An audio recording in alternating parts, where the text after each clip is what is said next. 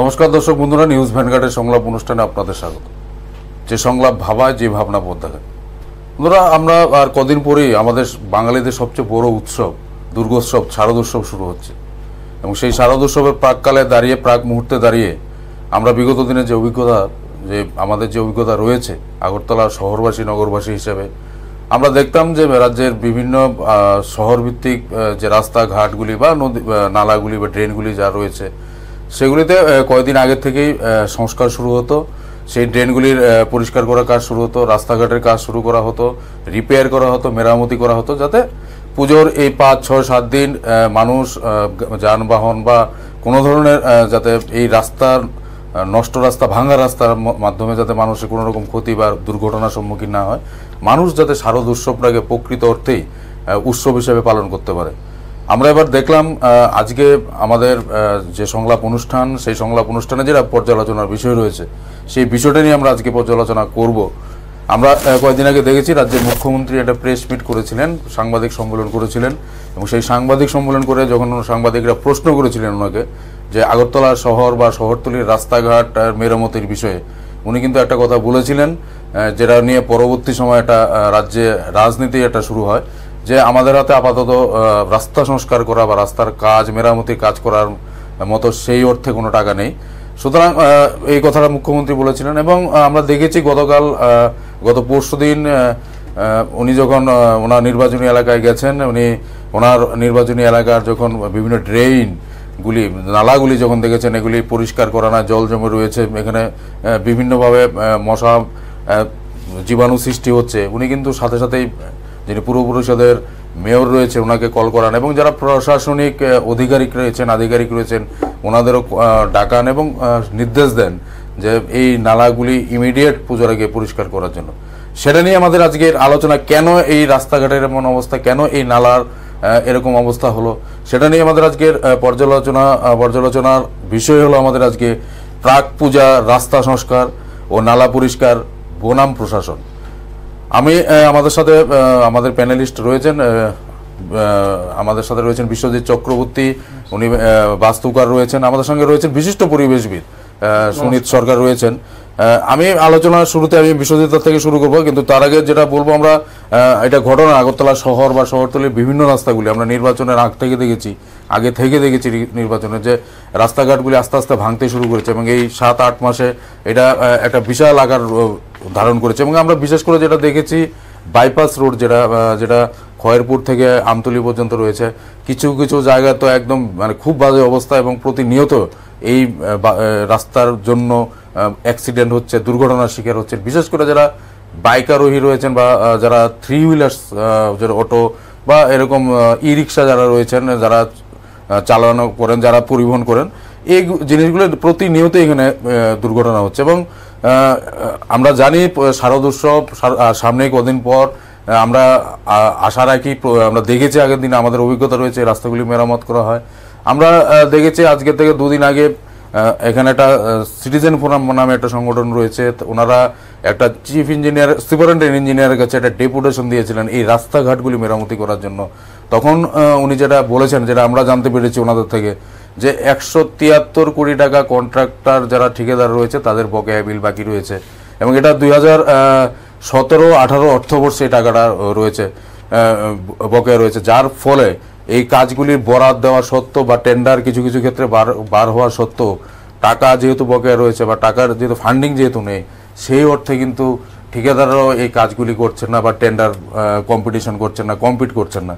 আমরা যদি দেখি, আমরা উড়ালপুল যেটা হচ্ছে আমাদের গর্বের আগরতলা শহরের গর্বের উড়ালপুল, এটা যে সংস্থারা করছে, যে নাগার্জুনা সংস্থা করছে, আমাদের এই সামনে এখান থেকে 300-400 মিটার দূর, সেখান থেকে একদম বর্দোয়ালি স্কুল পর্যন্ত যে উড়ালপুল রয়েছে, আমরা দেখেছি কিছু জায়গায় রিপেয়ার হয়েছে, কিন্তু ম্যাক্সিমাম জায়গা রাস্তার কিন্তু বেহাল অবস্থা। বিশেষ করে ডিস্ট্রিক্ট অ্যান্ড সেশন জাজ কোর্টের এখান থেকে শুরু করে ফায়ার ব্রিগেড চৌমুনি হয়ে একদম বটতলার এই জায়গাটা রয়েছে, কিন্তু ভয়ানক অবস্থা এই জায়গাটার মধ্যে।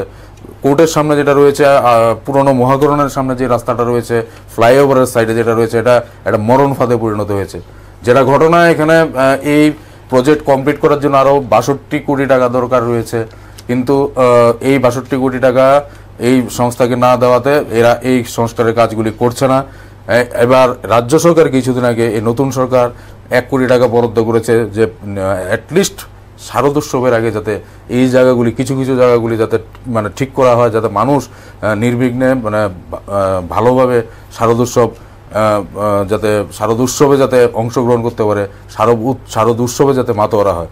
আমরা প্রথমে যেটা যাব বিশ্বজিৎদার কাছে, উনি দীর্ঘদিন রাজ্যের বাইরে কেন্দ্রীয় সরকারের বিভিন্ন যে রোডেজ আছে, প্রজেক্ট রয়েছে, এখানে কাজ করেছেন, ওনার একটা বিশাল অভিজ্ঞতা রয়েছে। প্রথম বিশ্বজিৎদার কাছে আমরা রাস্তাগুলি সম্পর্কে জানবো। আমরা দেখেছিলাম বিশ্বজিৎদা কয়েক বছর আগে এখানে একটা বাইরের কোম্পানি রাস্তাগুলি নির্মাণ করেছিল এবং আমরা শুনতে পেয়েছি, আমরা জানি না যে রাস্তাগুলি 20-30 বছরের গ্যারান্টি রয়েছে, কিন্তু আজকে 3-4 বছর পর দেখা যাচ্ছে রাস্তাগুলির এই করুণ অবস্থা। Basically specific road wise detail তো আমার কাছে নেই, তবে এতটুকু বলতে পারছি এটা যে রাস্তাগুলো প্রাক পূজা মেরামত সবসময় করা হয়ে থাকে। অ্যাকচুয়ালি এটা কন্টিনিউয়াস মনিটরিং দরকার হয়। এখন বেসিক্যালি যে কোনো একটা রাস্তা মেরামত, রাস্তা কনস্ট্রাকশনের ক্ষেত্রে বিদেশি বাইরের কোনো কনসার্ন যেটা করেছে সেটা অনেক বছর আগে করেছে মনে হয়। কোন এনবিসিসির কথা বলা হচ্ছে, এনবিসিসির কথা বলা হচ্ছে। ওইখানে ওই রাস্তাগুলো একটা পার্ট আছে। এখানে কিছু কিছু ঘটনা এখানে আমরা যেটা লক্ষ্য করি নর্মালি, যেটার জন্য রোডটা খুব ড্যামেজ হয়ে যায়। একটা হচ্ছে, প্রথম কথা হচ্ছে আমাদের যে টেকনিক্যালি আমরা যখন রাস্তা করি তখন রাস্তাগুলোর ভেতরে আমরা ওই জিনিসগুলো মেনটেন করি কিনা। একদম এইবারে ইলেকশনের আগে আমরা দেখেছি অনেক রাস্তাতে আমরা কার্পেটিং হয়েছে অনেক কিছু, বা তার আগেও আমরা হয়েছে, কিন্তু কার্পেটিং হচ্ছে রাস্তাটা দু সাইডটা উঁচু আছে, মানে কি জলটা যাচ্ছে না কিন্তু সাইডে, মানে এই কার্পেটিং টিকবে না। কিন্তু আমরা আগে একদিন বলেছিলাম এটাতে বেসিক্যালি বিটুমিনাস যে ম্যাকাডাম যে রাস্তাটা হয়, বিটুমিনাস ম্যাকাডাম এমনিতে সব দিকে ভালো, কিন্তু জলের সাথে এটা করতে পারে না, জলটা এটা করতে পারে না, মানে রেজিস্ট করতে পারে না, জলে এটা নষ্ট হয়ে যায়। কিন্তু ওই ড্রেনেজ এটাতেই আমাদের একটা বড় প্রবলেম হয়ে যাচ্ছে, সেটা বিটুমিনাস ম্যাকাডামের। এটা ফার্স্ট পয়েন্ট হচ্ছে এটা। সেকেন্ড পয়েন্ট হচ্ছে বিভিন্নভাবে রাস্তাঘাট আমাদের একদম প্ল্যানিংয়ের খুব অভাব রয়ে গেছে আমাদের রাস্তা খারাপ করার ক্ষেত্রে। যেমন আমাদের যখন যে খুশি রাস্তা কেটে নিচ্ছে, রাস্তা কেটে কী করছে, এটা ওয়াটার সাপ্লাই পাইপলাইন করা হচ্ছে, সিওয়ারেজ লাইন হয়েছে আগরতলাতে একটা বিরাট সংখ্যক রাস্তায় সিওয়ারেজ লাইন, ম্যানহোলগুলো উপরে উঠে আছে, রাস্তাটা পুরোটা জিওমেট্রিক নষ্ট করে দিয়েছে। কিন্তু কিভাবে করা হয়েছে, কার পারমিশন নিয়ে করেছে জানি না আমরা এখন থেকে। এছাড়া আদার ইউটিলিটিস, বিএসএনএলের লাইন আছে, গ্যাসের লাইন আছে, কন্টিনিউয়াস কে কাকে জিজ্ঞেস করছে কিনা আদৌ কোনো কিছু, মানে রাস্তার মালিক যেমন সবাই হয়ে গেছে এরকম মনে হচ্ছে, যার যখন খুশি রাস্তা কেটে নিচ্ছে, কাজ করে নিচ্ছে। একবার কাটা হলে পরে রাস্তাটা নষ্ট হয়ে গেল। তাছাড়া আজকাল অন্যরকম মেকানিজমও আছে রাস্তাগুলোকে ঠিক করে দেওয়ার ক্ষেত্রে, কিন্তু এইগুলোকে হয়তো করা হচ্ছে না, মানে রাস্তা স্ট্রেইট আমরা রাস্তা কেটেই করাটা প্রেফার করছি। প্রপার প্ল্যানিং কেন হবে না, পরিষ্কার কথা। এই যে রাস্তার ক্ষেত্রে এটা একটা রাস্তা তৈরি করার পরে এটা রাস্তা নষ্ট হয়ে যায়, আমাদের টোটাল রিসোর্সটাকে প্রপার ইউটিলাইজেশন না করার খেসারত দিতে হচ্ছে কি আমরা এখানে অনেক বেশি টাকা খরচ করতে হচ্ছে। আর একটা ইম্পর্টেন্ট ম্যাটার আমি এখানে অবশ্যই বলবো, সেটা হচ্ছে কি আমাদের এখানে যখন আগরতলাতে যে রাস্তা রিপেয়ার হচ্ছে, এটার কিন্তু খুব একটা কিছু এই জিনিসটা কিন্তু আমাদের এখানে করা হচ্ছে না। এটা কোনো রেকর্ড কতটা মেনটেন হয়, খুব বেশি এটা মেনটেন হয় না। তো আমি যেটা বলতে চাইছি সেটা হচ্ছে কি প্রত্যেকটা প্যাচ ওয়াশ, প্রত্যেকটা রাস্তার লেংথ ওয়াইজ নর্মালি একটা এই পোর্শনে আমরা এই বছর রিপেয়ার করেছি, নেক্সট ইয়ারে এই পোর্শনে করব, এই পোর্শনে রিপেয়ার করলে এই পোর্শনটা কেনই বা আবার নষ্ট হবে, who is responsible, accountability fix করা। এগুলো কিন্তু আমি যেটা আমি বাইরে যেটা দেখেছিলাম কাজ করার ক্ষেত্রে, যে আমার টোটাল আমাদের 4000 কিলোমিটার রাস্তা আছে, 4000 কিলোমিটারে প্রত্যেকটা প্যাচে কখন কি রিপেয়ারের জন্য দেওয়া হচ্ছে পয়সা, এগুলো সব আপনার বার চার্টের ভিতরে পরিষ্কারভাবে আইডেন্টিফাই করা থাকে কালার দিয়ে। এটা এখন হয়েছে আর 5 ইয়ার্স এখানে আমরা স্যাংশন করব না, তাহলে তো জিনিসটা ইউটিলাইজেশন রেসপন্সিবিলিটি ফিক্স করা থাকে, কে করেছে, এই টাকা এখানে এই 5 কিলোমিটার প্যাচে আমি দিয়েছি, এখন আবার কেন দরকার পড়বে, এগুলো আমরা জানতে পারি জিনিসগুলো। কিন্তু আমাদের এখানে কিন্তু সেরকম কোনো মেনটেন হয় না নর্মালি ক্ষেত্রে। এটাও একটা মানে ভেরি ভাইটাল, কারণ যার যখন মনে হচ্ছে করে নিচ্ছে, প্রপার প্ল্যানিং হচ্ছে না। তাছাড়া আরও একটা বলবো, আমাদের এই জায়গাগুলো সব কিছুতেই এছাড়া আরও আছে, সব কিছু মিলে আমি এখানে একটা মনে হচ্ছে যেটা আর কি, রাস্তাগুলো ড্যামেজ হয়ে যাচ্ছে। আপনি যেটা বললেন, এতগুলো রাস্তা নষ্ট হয়ে আছে, রাস্তা নষ্ট হওয়ার মানে কি, যত দিন যাচ্ছে আজকে যে জিনিসটা আজকে খরচ হলে কম পয়সা খরচ হতো, যত দিন যাচ্ছে আমার অনেক বেশি এক্সপেন্ডিচার হচ্ছে, পাবলিকের ভোগান্তি হচ্ছে।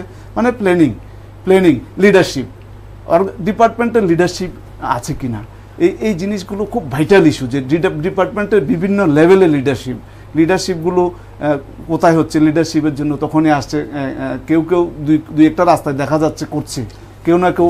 অ্যাকচুয়ালি আমাদের স্টেটে ভালো ইঞ্জিনিয়ারের অভাব নেই, অভাব হচ্ছে লিডারশিপ হয়তো ঠিক মতো নেই। ওদেরকে আমরা ইউটিলাইজ করতে পারছি কিনা ঠিকভাবে, এটা একটা খুব বড় ভাইটাল হয়ে যাচ্ছে।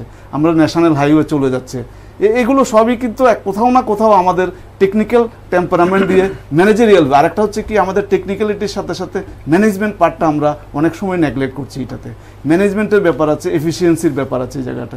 তো ওই জায়গাটা মাথায় রেখে আমাদের যদি করা হয় তাহলে আমাদের সব কিছু ঠিক হয়। আজকে পুজোর আগে এরকম অবস্থা, পুজো অবধি এটা যাওয়ার কথা না, এটাও একটা আমাদের, কারণ আমরা পুজোর সময় জিনিসটাকে ঠিক করে নিতে চেষ্টা করি যে আচ্ছা ঠিক আছে ডিউরিং পুজো অন্তত গেলো, কিন্তু থ্রু আউট দ্য ইয়ার আমরা যদি একটু একটু করে মেনটেনেন্স করতে পারি তাহলে এটাও হয় না। কিন্তু এবার দেখা যাচ্ছে পুজোর সময়ও হচ্ছে না।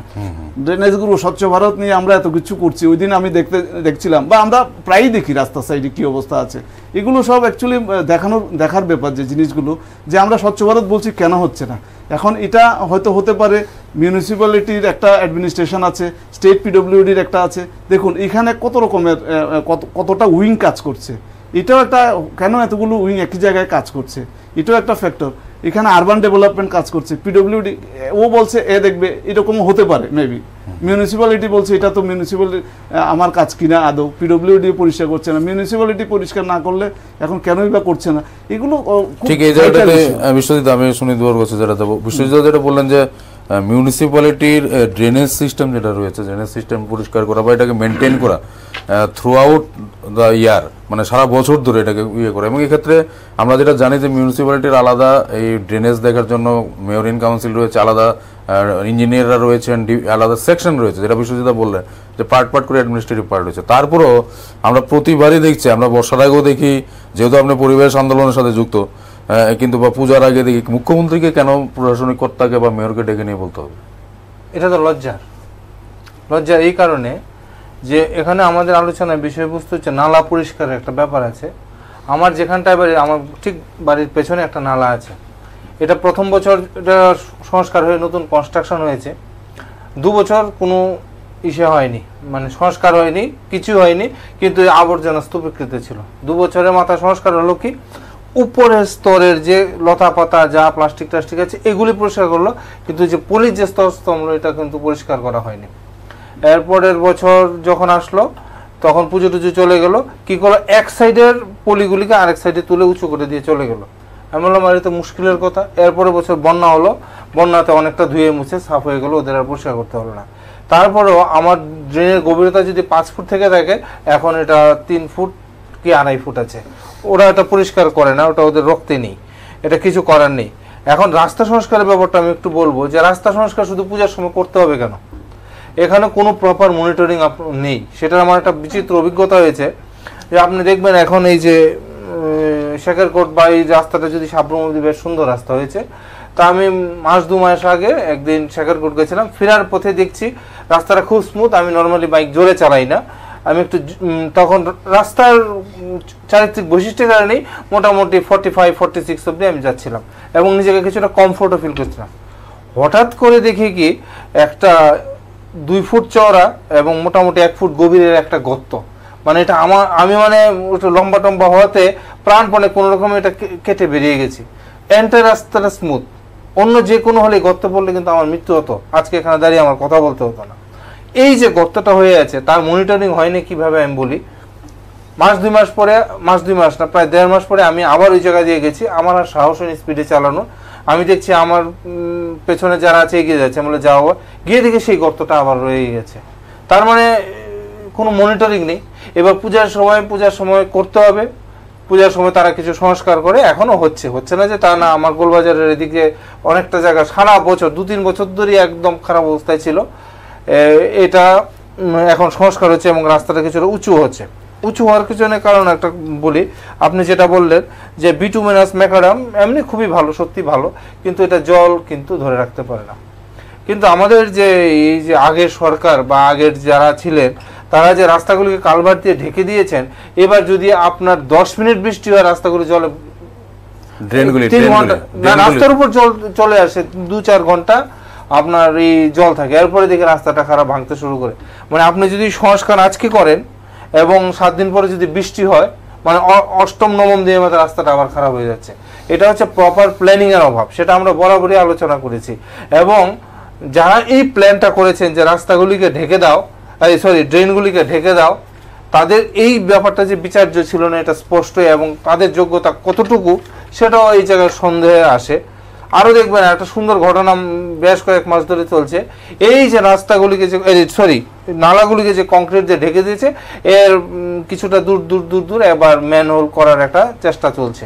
মানে উন্নয়ন করেছে, করে এবার আবার উন্নয়নকে ভেঙে কাটার দিয়ে কেটে কেটে হোল করছে, মানে উন্নয়নকে ভেঙে অতি উন্নত করার চেষ্টা হচ্ছে।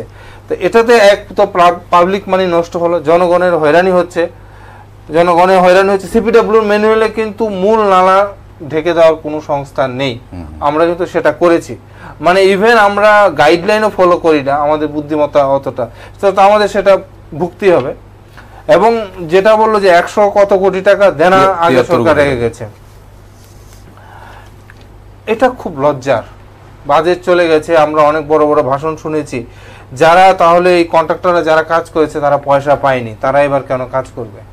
এই বিল কিন্তু মিটিয়ে দেওয়া উচিত ছিল, এবং আগের সরকারের দায়বদ্ধতা ছিল না, যে এটা তার সবচেয়ে বড় প্রমাণ। সংস্কার করতে হবে। আরেকটা ইন্টারেস্টিং কথা বলি, সেটা আমি রিসেন্ট জানতে পেরেছি, 2 দিন আগে আমাদের যে মাননীয় মুখ্যমন্ত্রী বলছেন যে ওনাকে ডিএম বর্তমান পশ্চিম জেলা শাসক বলেছেন যে আগে বিভিন্ন কাজ 47%, 48% এভাব রেটে কাজ হতো, এখন কত পার্সেন্ট হয়? এখন বেশিরভাগ কাজ শিডিউল রেটে হয়, অথবা 2% অথবা 3% রেটে কাজ হয়। সরকারি ডকুমেন্টে ডিএম রিপোর্ট করছেন, একদম সঠিক তথ্যই হবে।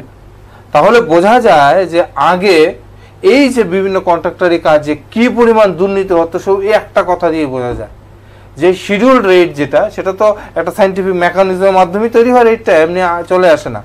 সেই রেটের থেকে এখন 2-3% সেটা গ্রাহ্য, 47%, 48% বেশি রেটে কাজ হয়। এরকম আমার ব্যক্তিগত অভিজ্ঞতা আছে যে আগের যে মন্ত্রিসভার মন্ত্রী বাহাদুরদের বাড়ি সংস্কার হয়েছে, বিদ্যুতের লাইন, 2 মাস পরে আবার সংস্কার হয়েছে।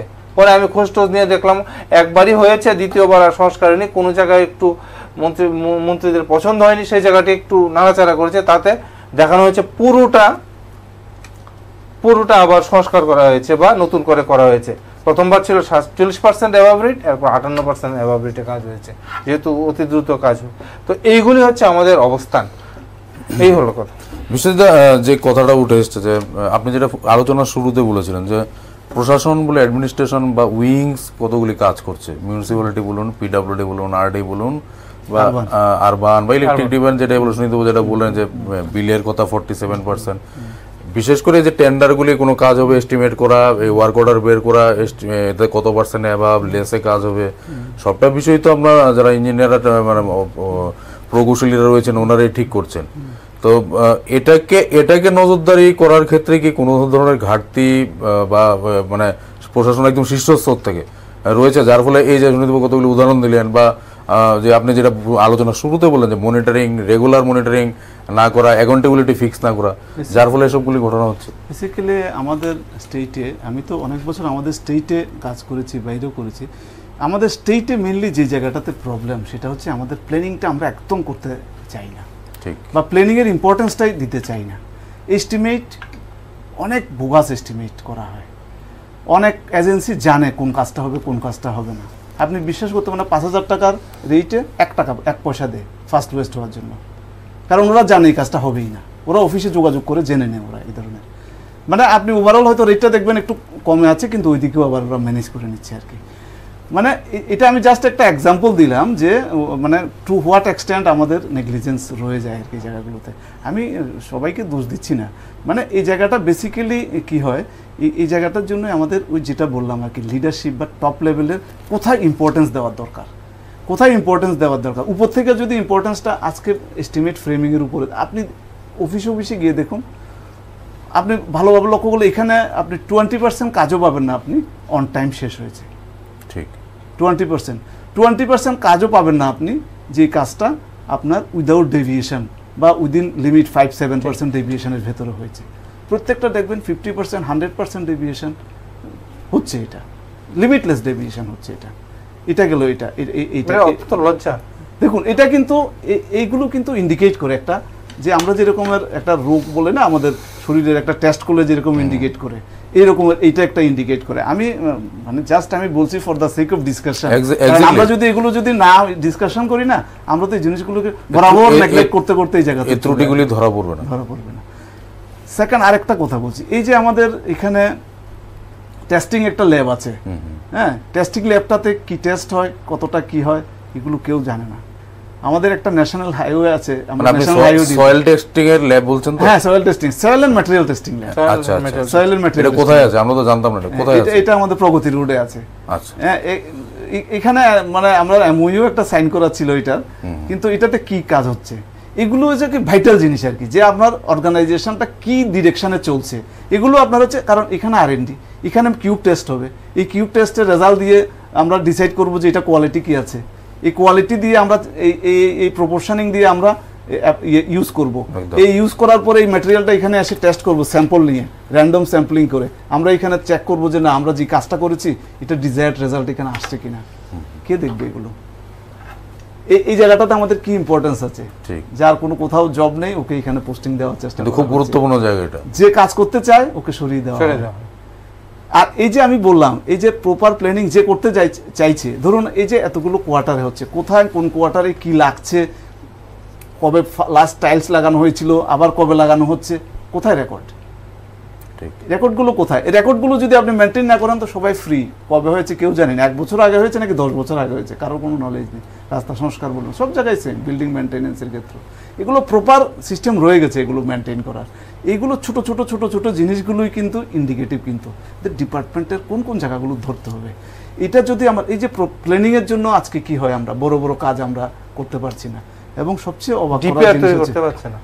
অবাক করার জিনিস আমরা ওই দিন আমরা ডিসকাশন করছিলাম যে ন্যাশনাল হাইওয়ে ডিপ্রেশন হয়ে যাচ্ছে, ডিপিআর তৈরি, এটাও তো একটা ভাইটাল। আমরা ডিপিআর এ কতটা ইম্পর্টেন্স দিচ্ছি?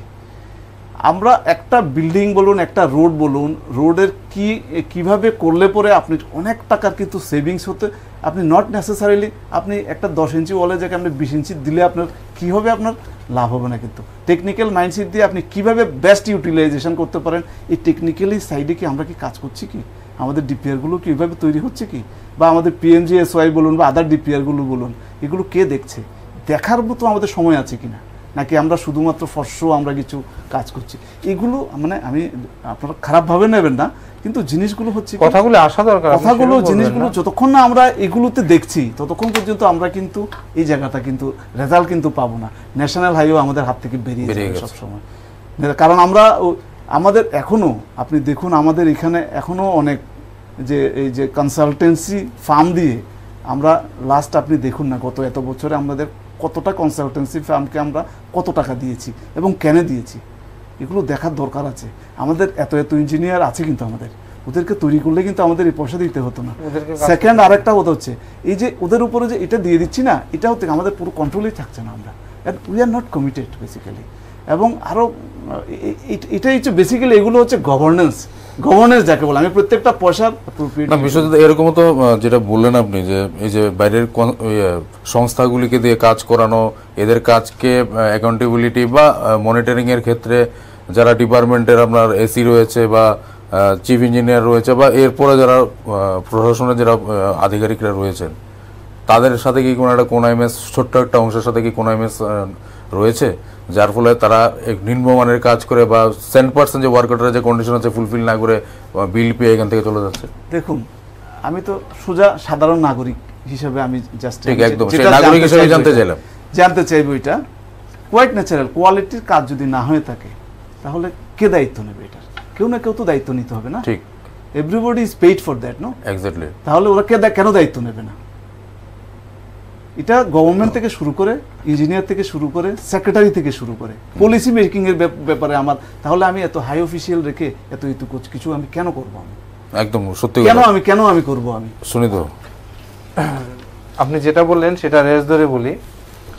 আমাদের যে একটা সময় প্রজেক্ট ইভলিউশন বলে একটা ডিপার্টমেন্ট ছিল, আর একটু নাম আছে লম্বা, মানে পুরোটা মনে হচ্ছে না, যে মানে কোনো একটা কনস্ট্রাকশন হলো, বিল্ডিং হলো, ড্রেন হলো, এটাকে ইভালুয়েট করতো ওরা। তো তার সঙ্গে তাহলে যারা করতো তাদের সঙ্গে একটা দ্বন্দ্ব লেগেই থাকতো।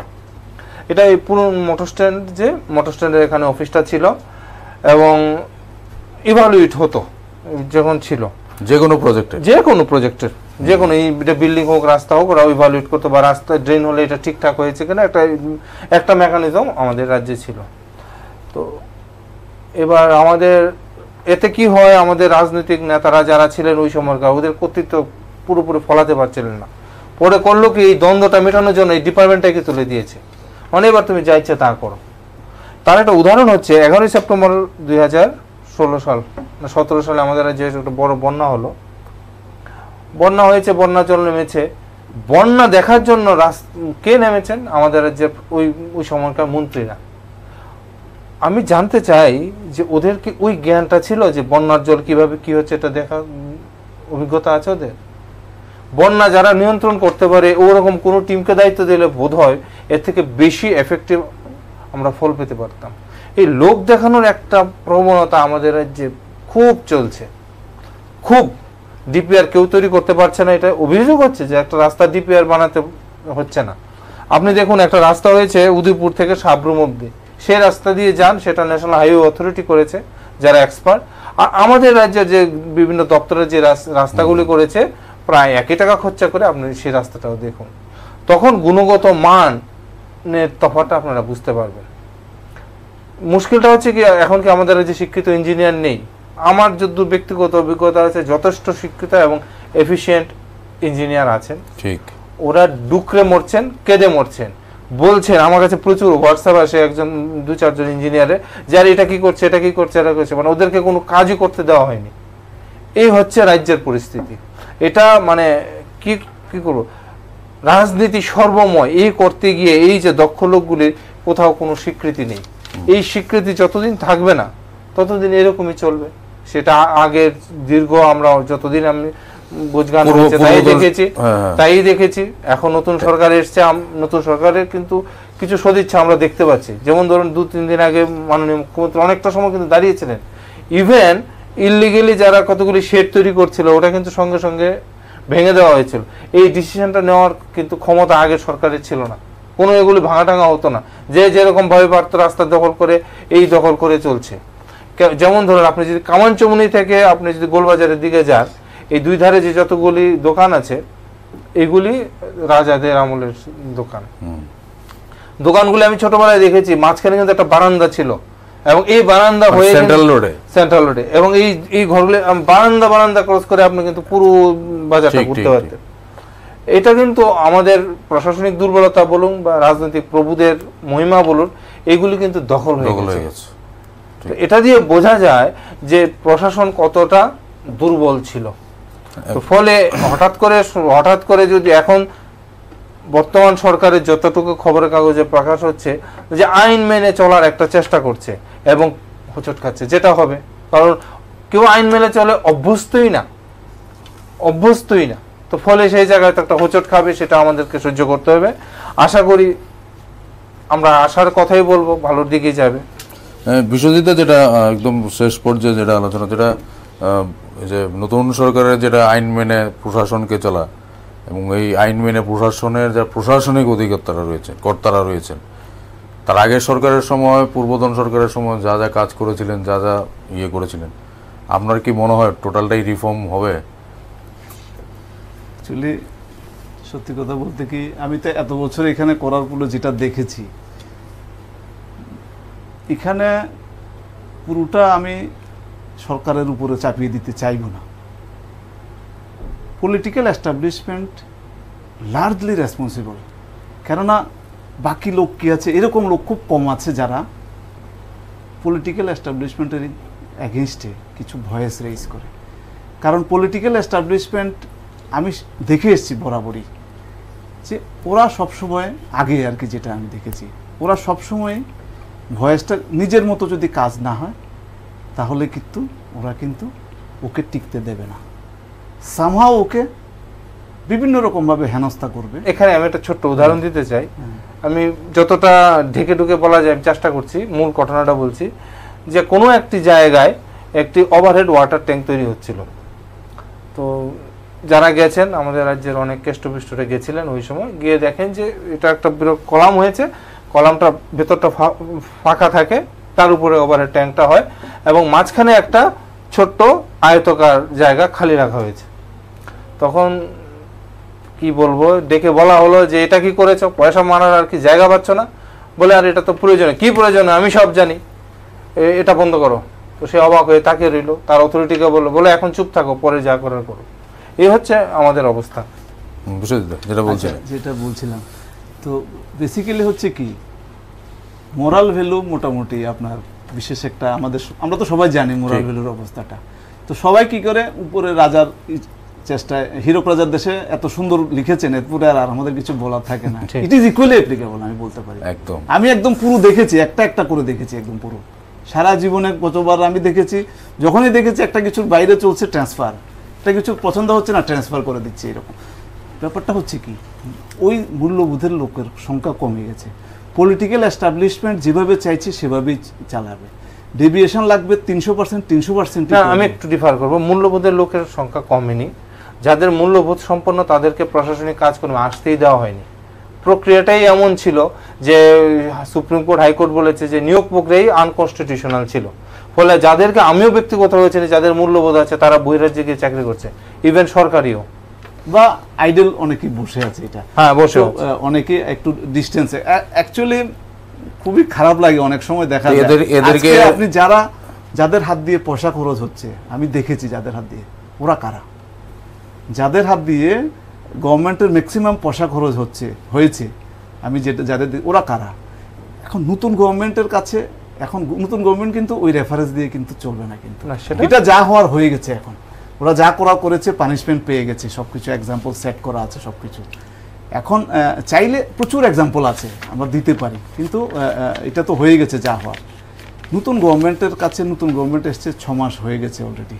আমি চাইবো আপনারা একটু এই যে আজকের ডিসকাশন থেকে অনেক কিছু ইস্যু বেরিয়ে আসছে, আপনারা ঠিকমতো এই যে প্রশাসনিক যে অবস্থাটা, এটাকে আপনি কি প্রশাসনিক অবস্থার মধ্যে আপনার রেসপন্সিবল কমিটেড ম্যান পাওয়ারকে আপনার তৈরি করতে হবে, ওদেরকে দায়িত্ব দিতে হবে, তারপরে একমাত্র সম্ভব হবে যে ওরা কাজ তুলে আনতে পারবে এটা। এবং এটা হচ্ছে সবচেয়ে বড় চ্যালেঞ্জ। এটা এত ইজি না চ্যালেঞ্জটা, কিন্তু এখন যেটা দেখা যায়, এটা সবাই এত স্মার্ট হয়ে গেছে। আজকে গভর্নমেন্ট চেঞ্জের আগে মামা ছিল বামফ্রন্টের, এখন বিজেপি চাচা হিসাবে কেউকে প্রজেক্ট করে থাকতে চাইছে। This system is going on. তো এটা এখন হচ্ছে গভর্নমেন্টের ক্রেডিবিলিটির প্রশ্ন আছে এই জায়গাটাতে। যতক্ষণ না ভালো লোকের হাতে ক্ষমতা দিতে পারছে গভর্নমেন্টের নাম হবে না, এটা আমি বলতে পারি। তবে it is a continuous process, সময় লাগবে গভর্নমেন্টের এটা তৈরি করতে, আরেকটু সময় দিতে হবে। কিন্তু গভর্নমেন্টের এই ডিরেকশনে গভর্নমেন্টকে অনেক বেশি সময় দিতে হবে, আমি বলবো আর কি। এটা দ্যাট ইজ ভেরি ইম্পর্ট্যান্ট। আর লিডারশিপের যেটা ভাবছিলাম আর কি, যতক্ষণ না এখানে প্রপার আমাদের লিডারশিপদের আমরা তৈরি করতে পারছি, প্রিন্সিপাল সেক্রেটারি থেকে চিফ ইঞ্জিনিয়ার থেকে শুরু করে বিশেষ করে উপরের মিটিংগুলোতে, দু একটা মিটিংয়ে গেলেই বোঝা যায় একটা অফিসের কোন অফিসে কি কাজ করছে, একটা স্টেডিওটাইপ একটা মানে নিলে পরেই, অ্যাকাউন্টস নিলে পরেই বোঝা যায়, কিন্তু অফিসিয়ালি নেওয়া যেতে পারে, সিস্টেম রয়ে গেছে সব কিছু করার। এগুলো একটু নূতনত্ব আনতে হবে কাজ করার ক্ষেত্রে। Everything is taken age granted, তাহলে আর মাননীয় মুখ্যমন্ত্রীর ইচ্ছা সদিচ্ছা উনি দেখাচ্ছেন, বিশেষ করে দু একটা জায়গাতে আমার ভালোই লেগেছে। কিন্তু ওনাকে একটু জিনিস বুঝতে হবে, উনি একা পারবেন না, ওনাকে ওনার টিম বানাতে হবে, ওনাকে আরও বেশি মানে যারা সৎ এবং যত বেশি হ্যান্ডস উনি তৈরি করতে পারবেন, তত ওনার ডিপার্টমেন্টের নাম হবে, এবং ওই জায়গাটাতে আমি বেশি জোর দেব। একদম। আমরা অনুষ্ঠানের শেষ পর্যায়ে, আমাদের যেটা আলোচনার বিষয় ছিল যে প্রাক পূজা, রাস্তা সংস্কার ও নালা পরিষ্কার বনাম প্রশাসন, এটা আমাদের দুজন প্যানেলিস্ট আলোচনা করলেন, কিছু প্রস্তাব দিলেন, কিছু বিষয় তুলে ধরলেন গুরুত্বপূর্ণ। বিশেষ করে বিশ্বজিৎ দা দীর্ঘদিন এই লাইনে, এই সেক্টরে কাজ করার সুবাদে ওনার অভিজ্ঞতা শেয়ার করলেন, কিছু প্রস্তাব দিয়েছেন এবং সবচেয়ে ইম্পর্টেন্ট কথা যেটা বলেছেন যে একটা হ্যান্ডস তৈরি করা একা সম্ভব হবে না, সবাইকে মিলিতভাবে প্রচেষ্টাটা নিতে হবে। আমাদেরও যেহেতু আমরা এই সমাজের অংশ, এই রাজ্যের বাসিন্দা, শহরের বাসিন্দা, আমাদেরও কিছু কিছু দায়িত্ব থাকে আমাদের, যারা আমরা বলি আমরা সভ্য সমাজ বা সিভিল সোসাইটির যাই বলুন, আমরা নাগরিক সমাজ, আমাদের একটা দায়িত্ব রয়েছে এই কাজগুলি সাকসেস করার ক্ষেত্রে। কিছু কিছু জিনিস রয়েছে যেগুলি সবগুলি সরকার বা প্রশাসনের ক্ষেত্রে সম্ভব না। আমরা যেরকম দেখেছি প্রশ্ন গাড়ি পার্কিং, রাস্তার উপর গাড়ি পার্কিং করে রাখছে, এগুলি তো আর সরকার সবসময় ব্যবস্থা নিতে পারবে না, এটা কমন সেন্সের বিষয় রয়েছে। আমাদের নাগরিক সমাজের দায়িত্ব রয়েছে এটা কিভাবে জাস্ট একটু গভর্নমেন্ট এরকম আপনি যেটা বললেন, গভর্নমেন্ট কিন্তু এরকম সাজেশন নেওয়ার জন্য একটা মেকানিজম তৈরি করতে পারে গভর্নমেন্ট লেভেলে, যাতে সবাই মানে সাজেশন দিতে পারে। একদম একটা উপদেষ্টা মন্ডলী, যেটা বিশ্বজিৎ বলার চেষ্টা করেছেন, ভালো কথা, খুব গুরুত্বপূর্ণ কথা বলেছেন, যে এইসব ক্ষেত্রে যারা বিশেষজ্ঞ রয়েছে, যেটা সুনীতবাবু বলেছিলেন যে অনেক ভালো ভালো যারা কাজ করেন, যারা এফিসিয়েন্ট রয়েছেন, সত্যি কাজ করতে চান, ওদের কিন্তু ওরা বহিরাজ্যে চলে গেছেন বা যে বসে আছেন এদেরকে নিয়ে, এবং যারা বিশ্ববিদ্যালয়ের মতো লোকরা যারা রয়েছেন, যারা চাকরি টাকরি থেকে ভলান্টিয়ারি পেনশন এসব যন্ত্রণার ফলে নিয়ে নিয়েছেন, এদের মতো আমি একটা উদাহরণ দিলাম, এদের মতো লোকদের নিয়ে একটা উপদেষ্টা মন্ডলী বা যেটাই হোক সাজেশন নিয়ে কাজ করলে হয়তোবা শুধু শারদোৎসবের আগে রাস্তা ঠিক করা নিয়ে এত মানে বাওয়াল হওয়ার বা 173 কোটি টাকা ঠিকাদাররা কাজ না করার ক্ষেত্রে এগিয়ে টেন্ডার না দেওয়া, এসব যে মানে কমপ্লিসিটি যেটা তৈরি হচ্ছে, যেটা জটিলতা তৈরি হচ্ছে, সেগুলি আগামী দিন আশা করি অনেকটাই সম্ভব হবে করা সরকারের পক্ষে। এবং কাজের যে গুণগত মান, বিভিন্ন যে রাস্তা বা ব্রিজ বা যেটাই হচ্ছে ড্রেনেজ সিস্টেম, যেটা সবটা যাতে স্মুথলি হয়, গুণমান যাতে উন্নত হয়, সেটাই আমরা চাইবো। কারণ ultimately at the end of the day যেটা বলবো, আমাদের ট্যাক্সের পয়সায় কিন্তু এগুলি হচ্ছে, আমাদের ট্যাক্সের পয়সা 2-3 বার করে খরচ হচ্ছে, যেটা বিশ্ববিদ্যালয় বললেন 300% ডেভিয়েশন হচ্ছে, মানে ইট শুড নট, এটা হওয়া উচিত না। সুতরাং এই দিকটা নজর রাখতে হবে, আমাদের সকলের একটা সহায়তা করতে হবে, এবং যারা প্রশাসনিক আধিকর্তারা রয়েছেন তাদের উপর সংশ্লিষ্ট ডিপার্টমেন্টের যে মন্ত্রী রয়েছেন বা সেক্রেটারি রয়েছেন, এটা অ্যাকাউন্টেবিলিটি ফিক্স করা, একটা মনিটরিং করা সারা বছর ধরে, যাতে এই রাস্তাঘাটগুলি স্পেশাল একটা ফেস্টিভ ডেতে গিয়ে যাতে ঠিক করার মতো বিষয় না থাকে, বা নালাগুলিকে মুখ্যমন্ত্রীকে নির্দেশ না দিতে হয় যে ড্রেনেজগুলি পরিষ্কার করো। কন্টিনিউয়াস প্রসেস, যেটা বিশ্বজিৎ বা সুনীতবাবু বললেন, কন্টিনিউয়াস প্রসেসে চলবে, এবং তাতে করেই আজকের আমরা মনে করব যে সরকারের যে উদ্যোগ বা প্রশাসনের যে উদ্যোগ সেটা সফল হবে। দেখতে থাকুন সংলাপ, যে সংলাপ ভাবায়, যে ভাবনা পথ দেখায়। ভালো থাকুন, সুস্থ থাকুন, শুভরাত্রি।